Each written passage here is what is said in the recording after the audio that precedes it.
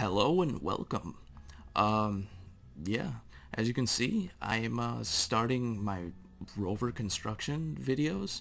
Um, my first, I don't know what you'd want to call this, a rover. I don't really know what they're called, but it's basically going to be for the Kerbals just to drive around in on the moon.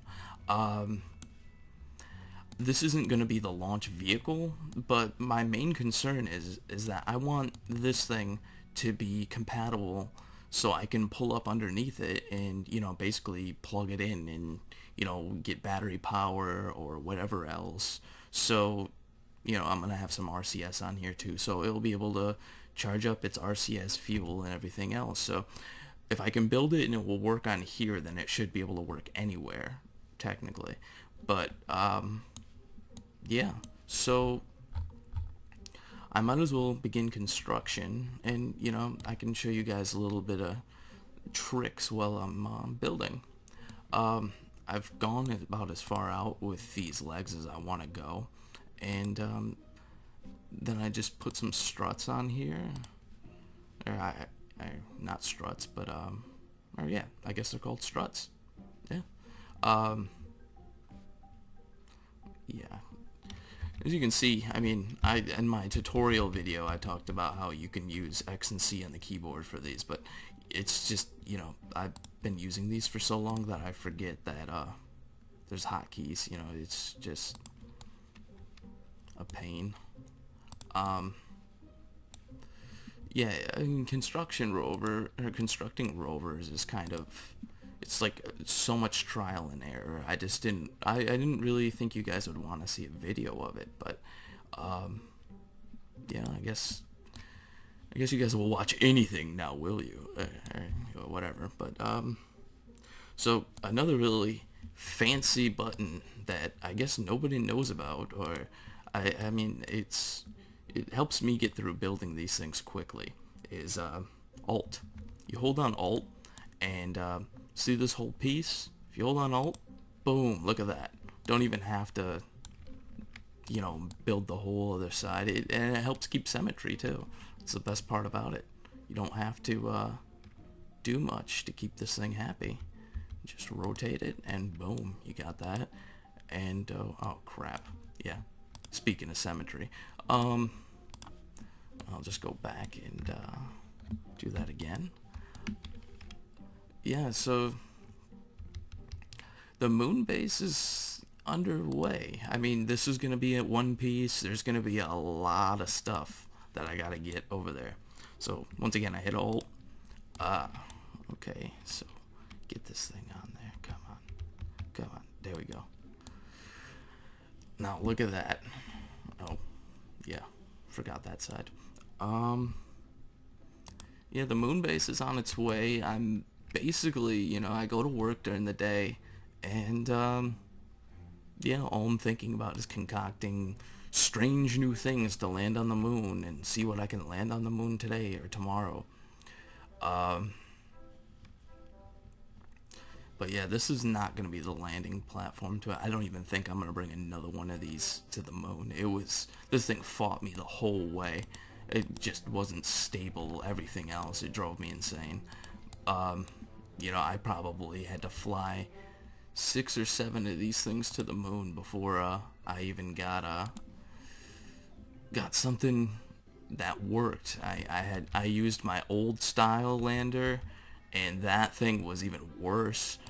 I used a new style lander. It was just like, holy crap. I couldn't even. It just drove me insane. Which this game can do really easily for some reason. If you build something that works and then you want to see if it works again, sometimes it's just like that thing will fight you until like you are basically about to give up, and then for some reason, once you get to that state of mind that it's never gonna work again, it works randomly. It's great. I love it. That's what my Sunday consisted of, just getting that rover to the moon. That was like, I had a lot of other things to do, and like I was compelled I needed that rover on the moon. Yeah, I like using these wheels. I mean, there isn't really anything else. I wish there was maybe a few different sets of wheels that you could use. You know, like, I know that this game still has a lot of things to address, and there's so many things that need to be added to the game. But, I mean, it's pretty much as good as it can get right now. I'm pretty sure that in the future they're probably going to add some kind of stationary wheel to the game, and maybe some kind of turn-based system, you know, that, you know, you can operate the wheels and they'll turn right and left and everything else. That way you don't have to use like RCS to, you know, if you build something that's, you know, like about to land on the moon, you know, you don't, I'm surprised, I'm sure they'll have something eventually. So this is like the base vehicle, something I had in mind all day, actually. So, I mean, this should work. I don't see any reason why it shouldn't. Now, this is, like I said, this is going to be ion powered. So we are going to need lots of batteries and lots of 2 ion engines, which I am going to attach right now. Yeah, there's 1 ion engine basically right there, and the other one will be right here. I just gotta put in all the rest of the stuffs. Yeah, I'm kind of going a lot of different directions with my channel, if you guys haven't noticed. I'm looking to give you guys a lot of, you know, my knowledge with this game, you know, all at once, and there's just so much that, like, I'm finding I can't even put even half of, you know, what I intend to do on one video. But, you know, it's nice to kind of vent this off to you guys right now. Yeah, so here's one engine, put the other one right here, and I will put RCS on this thing too. I don't want you guys to think I'm against RCS. My main thing is not that I don't want RCS. It's more of, like, I want something that will be able to operate for long periods. I want something, you know, that I can use for multiple times. I can go 40 or 50 meters with it, or I mean kilometers with it, and I won't have to worry about anything. I'll be able to just travel around on the moon and go anywhere with it. Let's see, is that going to conflict? No, that's good. Yeah. The moon base is kind of underway in a sense. Symmetry. Let's see. There we go. It's underways in a sense. I'm still thinking about a lot of things, and I'm trying to figure out, you know, like things like this. Is this gonna work? Is this gonna fit underneath when I go to launch it? Which I'm actually just gonna do right now. I'll save it, launch. Now, this has to fit for the most part underneath, otherwise it's redesign again, which it's not going to be too much of a problem, but well, that is going to be a problem right here because I'm not going to be able to test it out to drive. Let's see what we get. Wow, first try. I gotta give myself a hand here. Yeah, I know what you guys are thinking. That does not sound like what. Just take that thought out of your mind. Okay, back to Space Center. Oh, whoops. Yeah, no. Go back to the VAB. So that surprisingly worked perfectly. First time. That's not a normal thing for me, to happen for me. So, you know, you guys got to see something that was like once in a lifetime. Now, I'm going to address that other feature, which just happened to me, where, basically, it wasn't facing the right way. If you just click on your, you know, this is basically the core of it. You can just turn it like that. There you go. Boom. It's the right way, I think.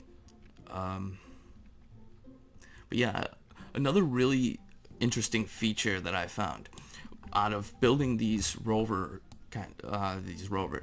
you need to build your base for your rover first. Like how this is set up, this is the main rocket. This is just the, like, you know, it's just an attachment. If you do it the other way around, where you construct the rover first and then the lander portion, it does not like to disconnect in space. It does not like to disconnect, period. I don't know why. It's got to be some kind of a bug, but it won't disconnect. I don't know why. I didn't make the game, so don't yell at me. So I'm telling you this now. If you're going to build the rovers, you got to disconnect these. You got to make sure you build the lander first, then the rover. Otherwise, yeah, you're going to have problems. You know, it took me a long time just to come up with something like this. And, you know, I'm trying to save you guys some time. If you guys want to build your own rovers and just, you know, copy what I'm doing, go ahead. I'm totally okay with it. Now, I don't mean that, you know, open up your own let's play or whatever you want to call it and say, hey, yeah, I invented this rover and this is my idea. Because I mean, it's the game's idea, but I'm showing you guys how to do it. Whatever. Anyways. So yeah, this is the basic rover. Everything else, I mean, I'm gonna slap on a few batteries. I don't need to show you guys all that stuff. I'm the RCS and all that. Because I'm only limited to 15 minutes, so I think it's getting close. I'm not really too sure. Yeah, so I'm gonna slap on all that stuff, but the base model is already here in front of you guys. This, like I said, this isn't going to be the launch platform for it. I'm going to probably throw it on a regular size rocket and send it out, you know, with a crew. So they'll land that at the base and the crew and everything else. And yeah, so thank you guys for watching. If you like what I'm doing here, subscribe. And there's always more to come. Always. Thank you. Bye.